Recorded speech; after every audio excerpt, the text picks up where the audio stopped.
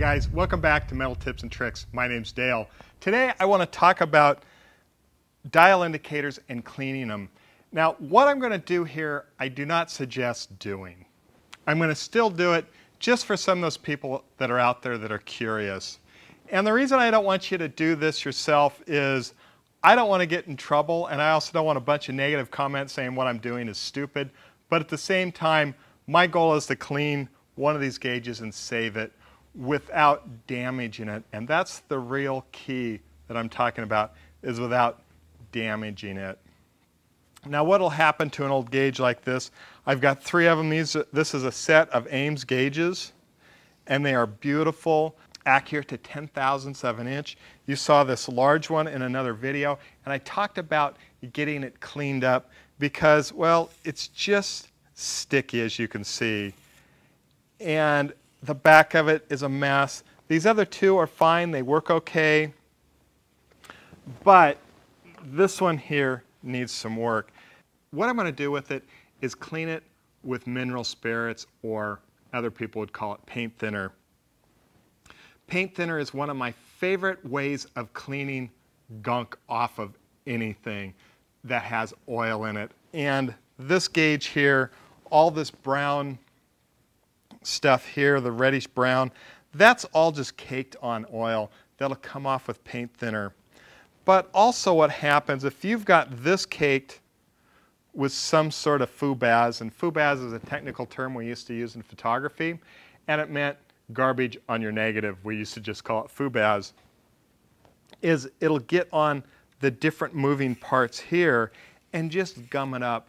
And what paint thinner will also do for you is it kind of reactivates the original oils that are in here. And they're a very delicate oil, and I don't suggest oiling this. If I can't get this up and running to where it satisfies me, I'll end up sending it in, only because it is such an excellent and very rare tool that it would be a shame not to bring it back to operating condition. Now to give you an idea, this little Testmaster, accurate to 10,000ths of an inch, I picked it up on eBay a while back.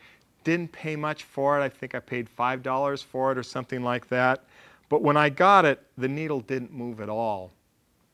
And all I did to clean it was I literally just took a spray bottle with paint thinner on it, or in it, and just sprayed it in certain areas and wiped it down and brought it back to operating condition in just a few minutes.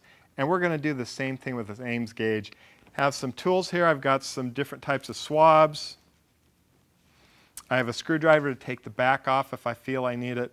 And I am just going to soak it down with paint thinner. Now, I've already tested the materials. I got some paint thinner on a swab, tested it to make sure nothing was going to get damaged. Paint thinner doesn't normally damage anything. Won't melt plastic normally, but what it can do is discolor it. So I'm just going to take a couple of the key areas where I've got movement.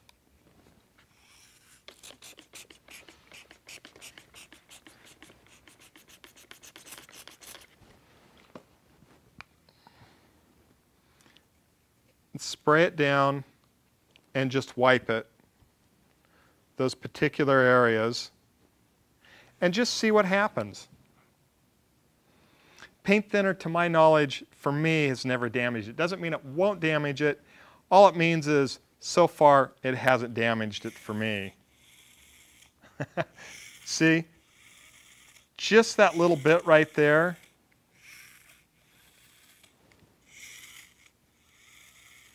Made it work so much better. And this is when you have to know when to stop. I was going to take the whole back of this off and also clean it that way, but it works so smooth right there, just cleaning those 2 surfaces, that I think I'm going to call it pretty much done. Actually, I'm going to do some more detailed work here, cleaning around the bezel, clean up some of the grease and grime back here, and let's see how good I can actually get it to look.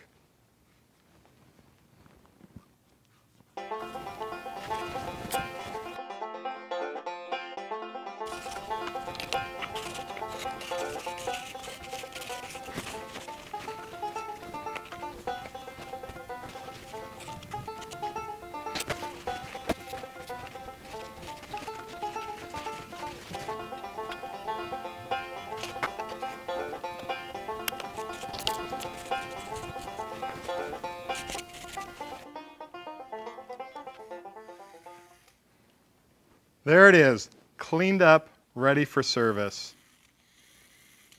Boy, that works nice now. I know I fed some trolls on that one. I'm going to get some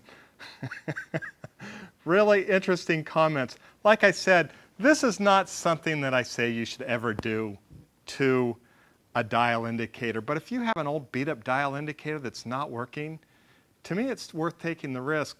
The first time I did this was probably about 3 years ago, and it was to a, well, let me grab it. So here's the first one I ever did. This is a last word indicator.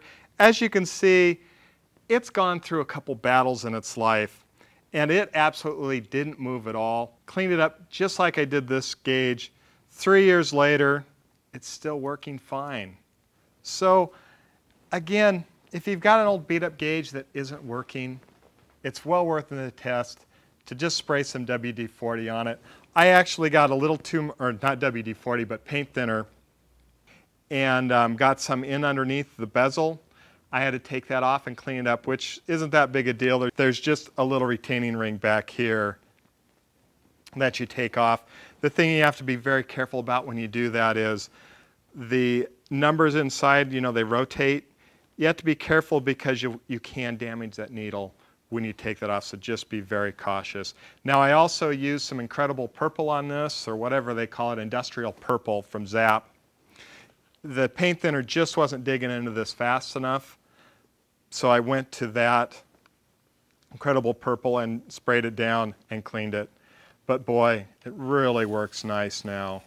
Before, still a little sticky, but upside down, a lot of gauges have a hard time. And this one here is particularly useful in that it has very subtle pressure.